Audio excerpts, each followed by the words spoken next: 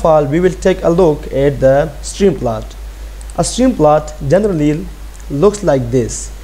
This is a 2D plot, and let's say you have a system in which water is flowing from one point to another, and you want to know the velocity profile of that system, that how's the velocity of water changing inside that system. So for this purpose we use the concept of stream plot. So let's get to the coding.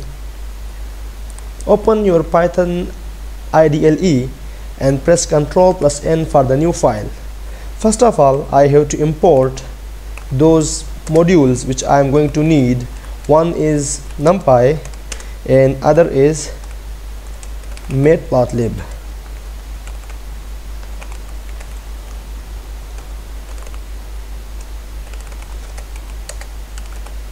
Now I have to create an x-axis.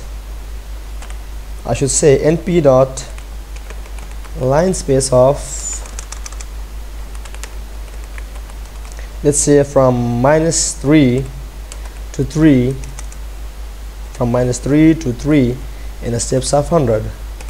Now in order to plot that stream plot, I'm going to need two-dimensional axis. So I cannot plot that stream plot on this A, as this A is only that x-axis. So this is a one-dimensional axis, so it's not a two-dimensional axis, and a two-dimensional axis is called a mesh grid in Python. So to create that mesh grid, I'm going to say, let's say x y equal np dot mesh grid of A comma A.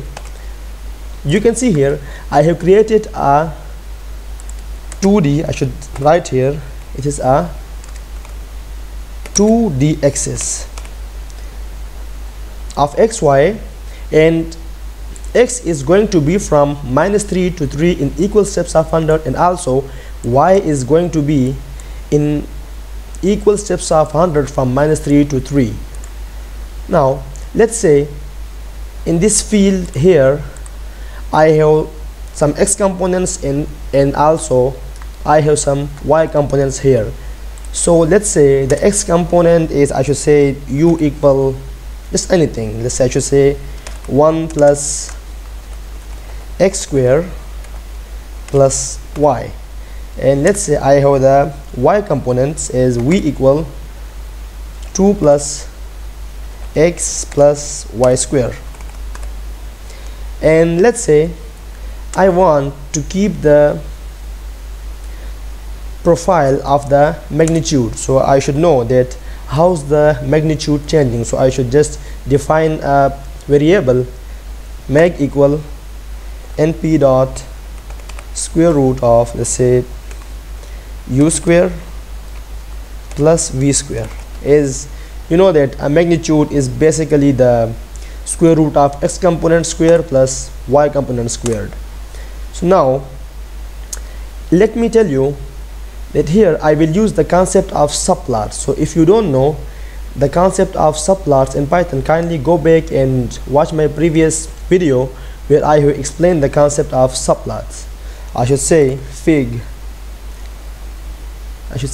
axis equal plt dot subplots of, let's say I want it of 2 rows and 2 columns with a figure size of, let's say, 10 by 10.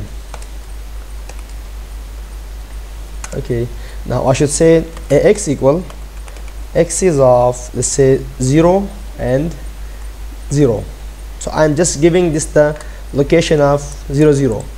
Let's say here I want to plot, so I should say ax dot stream plot,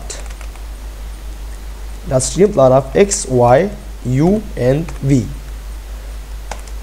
If I do this, you can see here I am passing the mesh grid I have created here, and then I am passing the x component, and then I am passing the y component here.